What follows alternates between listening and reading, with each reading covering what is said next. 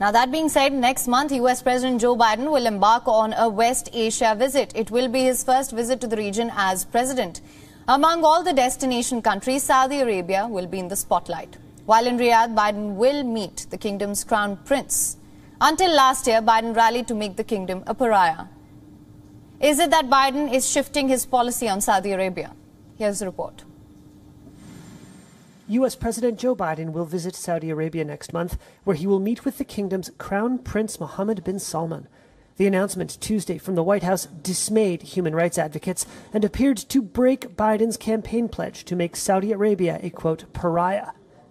Bin Salman, commonly known as MBS, was once hailed as a reformer in the deeply conservative kingdom, but attitudes turned when he ordered widespread arrests of perceived rivals.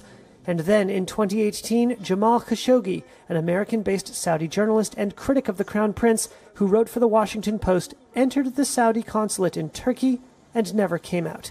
U.S. intelligence implicated MBS in the murder. The Saudi government denies the prince was involved. In 2019, Biden vowed to make Saudi Arabia, quote, pay the price and make them, in fact, the pariah that they are over the killing of Khashoggi.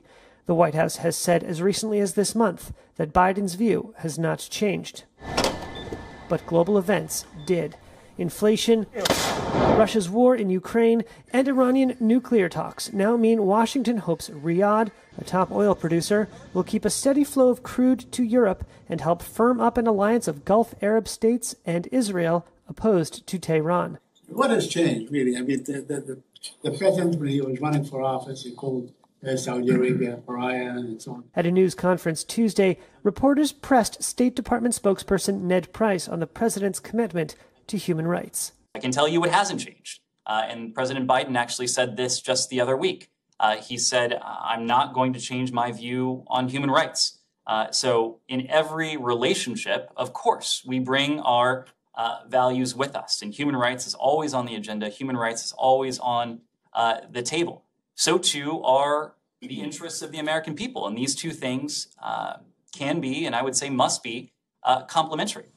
Biden's visit to the Middle East will include a stop in Israel and the Palestinian territories. Israel's defense minister on Tuesday said Washington should help lead regional military cooperation to counter Iranian influence.